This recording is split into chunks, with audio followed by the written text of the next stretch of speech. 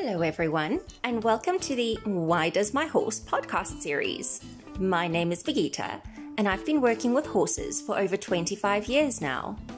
I also have a degree in psychology and a number of qualifications in equine behavior and a never-ending love of learning more about the science behind horse behavior. This podcast is aimed at answering some common questions you might have about your beloved horse child, using science and experience as our guide. So, all of that aside, let's get into it. I'm pretty sure your horse has done it. Walking along calmly when they suddenly leap back in horror at the sight of a terrifying plastic bag a few feet away from them. Normally, when they hear the sound of a bag, they come searching for treats. But this bag is something else altogether. It literally appeared out of nowhere.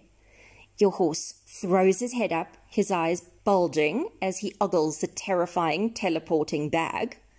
It looks impressive, unless he's an Arab, in which case this is his normal face, but you'll see why in a minute. In reality, horses actually have very fuzzy vision, which makes it hard for them to see details and objects that aren't moving or that are very close to them. In fact, horses have rather poor vision in many ways, as we will explore in the next few episodes. An important part of vision is being able to see and focus on details. This is known as acuity, and unfortunately it's not something horses have a lot of. Objects that are close to their bodies and not moving are really hard for them to see, and so much scarier. Horses often raise their heads, not so much to see better, but to give their sense of smell or hearing a chance to catch up and help them understand their environment. To understand just how bad our horse's acuity is, think of your own vision. Our vision is tested using the 20-20 rule. This means that if you and I are both standing 20 feet from an object, we should, ideally, both be able to see the object quite clearly.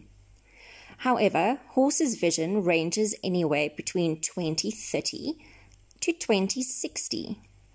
This means that if you can clearly see an object from 30 feet away, your horse will only see the same object when it is 20 feet away.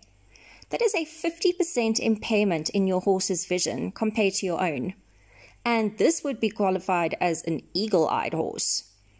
If your horse has 20-60 vision, then an object you can see clearly from 60 feet away will be blurry to your horse until he is 20 feet away.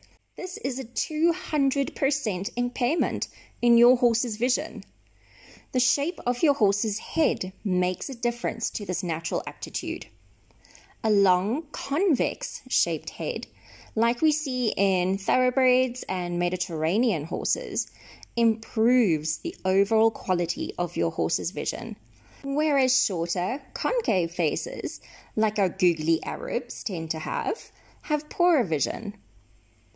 Ultimately, the difference between what you are seeing and what your horse is seeing is enormous. As a side note, we should congratulate ourselves on our bravery for continuing to ride at all, knowing our horse might well see 200% less than we see.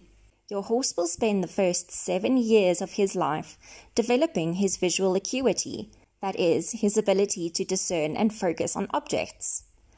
After the age of 7 years, however, his vision slowly begins to decline. Research tells us that 23% of horses are nearsighted, which means they do not see objects until they are much closer to them. 43% of horses are farsighted, which means they are able to see more clearly only as they get further away.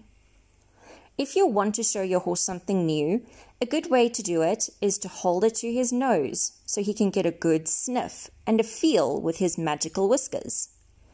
If you have something your horse has to see, hold it up in the air a short distance away and wait patiently. It takes horses a little while to actually focus on the object. Never spring things on your horse if you can help it, or you might find yourself standing alone with a cloud of dust while your horse vanishes over the horizon. That's it for today's episode. I hope you enjoyed it and learned something new about our incredible equine friends. I feel like it's compulsory to add that it would be great if you could like, share, comment, and subscribe. Till next time.